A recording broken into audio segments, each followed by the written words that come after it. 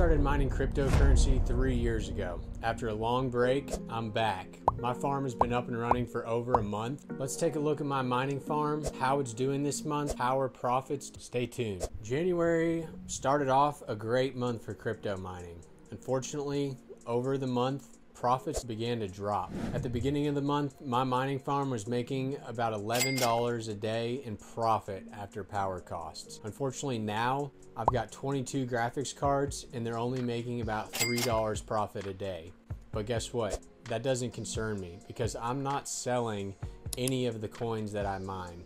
I'm either switching them into Bitcoin to hold long term, or I'm holding the smaller currencies that I'm mining in hopes for big time appreciation when the bull run comes along. The Bitcoin halving, which most of you know, is only 90 days away. Generally, within a year after the halving, crypto and Bitcoin see a huge influx of new cash and price appreciation. Let's talk about strategy when mining profits are down. What that means is people with higher power costs, they're gonna have to be turning off their rigs because they're no longer profitable. What that does for us miners who have 10 cents power is that allows us to mine and we're actually yielding more coins than we were before. That's because the less miners there are, the more coins that get spread around to the miners who are still mining. So my current strategy, I used to be mining whichever coin was most profitable back when, say, AIPG on the Kawpow algorithm was making $11 a day. The next best coin was only making about $6 a day.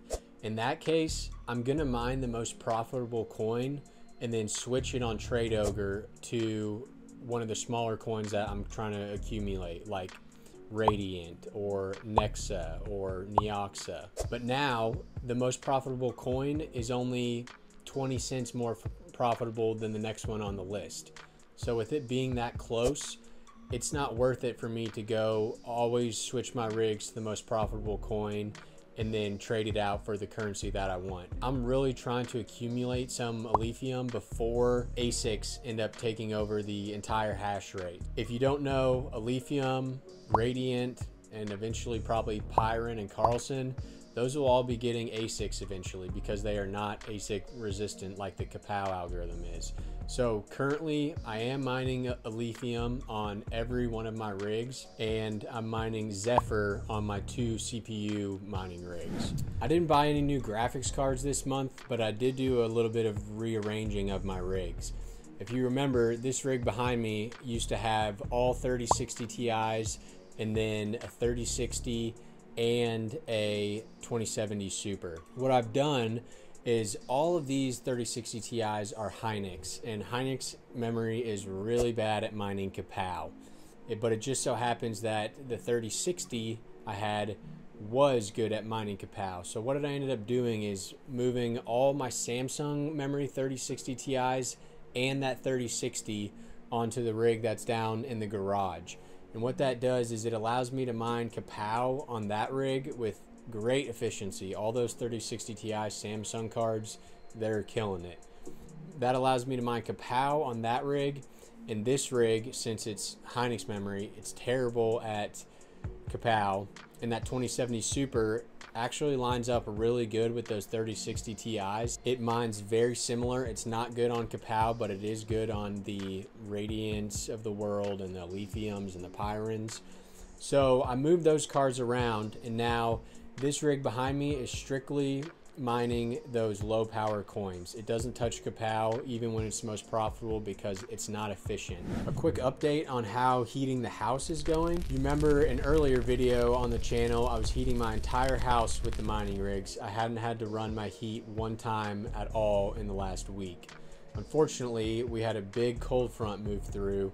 Wind chills were down to the -10s, -15s. And I did have to run my heat. So I'll flash up my usage on the screen. For 8-degree weather was the high on a few days. Only having to run your heat for at a maximum of like 3 or 4 hours on the worst days, that's still pretty dang good. You can see the last 2 days we've gotten back to normal temps and the house is nice and toasty. I haven't had to turn that heat back on. Let's talk about some future plans for the farm. Pretty soon I'm gonna have to start putting together a real plan on where to put all these rigs come summertime, because the heat is obviously going to get too much to mine in the house.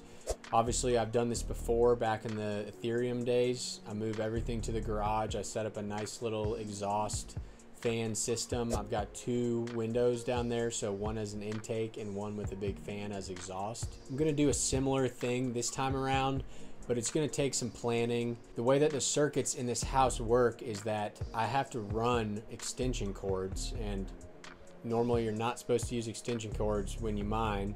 In my case, however, though, I'm using 12 AUG, just heavy duty guys, so there's really not an issue. But I have to plug those into different rooms in the house and then run them to the garage.